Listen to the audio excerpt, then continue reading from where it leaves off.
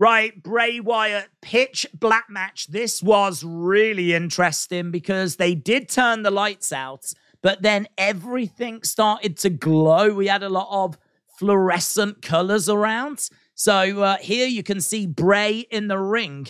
This face paint that he's got and these markings on his body, they were not visible as he made his way down to the ring. But as soon as they turned the lights out, and I think like a UV light was put onto the ring, that's when all of this became visible. It is so cool. It is so different. There's even a close-up here of his face.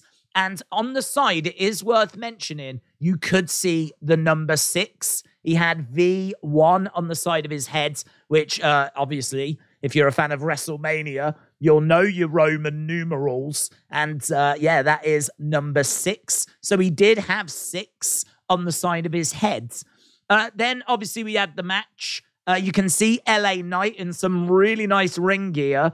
He was in like fluorescent yellow, and that was very visible. You can see the ring ropes are shining. They had Mountain Dew pitch black in the ring as well. All these lights shooting out. It was quite the spectacle. It was really impressive. The match would not go that long, actually. They would fight in the crowd a little bit. They would fight at the ringside area.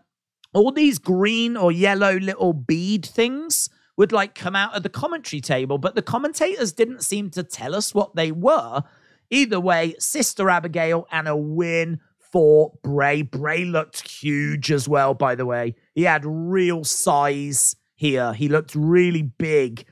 Sister Abigail, he gets the win. Short match. I think that this was quite the spectacle. I enjoyed it. I thought it was good, but we weren't done. He then put on this mask. Is this Uncle Harper? Why would he put on this mask? What was the purpose of this mask? It's like a Fiend mask, but it's not the Fiend. This feels like someone different, and I wonder if this is Uncle Harper. Obviously, I don't know, but that is going to be, I would imagine, what a lot of people are pondering this evening. So he put this mask on. He then went stalking after LA Knight. Again, you can see all these colored beads all over the floor coming out of that commentary table. We then went over to a platform where Uncle Howdy appeared at the top of this platform, jumped off the platform, landed onto LA Knight, all the fire shooting up. You can see Bray standing there watching as LA Knight is driven into that platform. And we weren't quite finished then because we just got this shot at the end. You can see the puppets at the top. There's Ramblin' Rabbit, Huskus, Mercy, Abby the Witch. You can see those guys just on the top of that platform peering down, and Bray looking down as well. Don't know where Uncle Howdy went, but he drove. You can kind of see LA Knight's legs sticking out there. Bray's logo was just on one of these boxes as well, worth mentioning. Yeah, this finish was interesting. The puppets appearing again was interesting. But yeah, this is definitely something that is going to have people talking.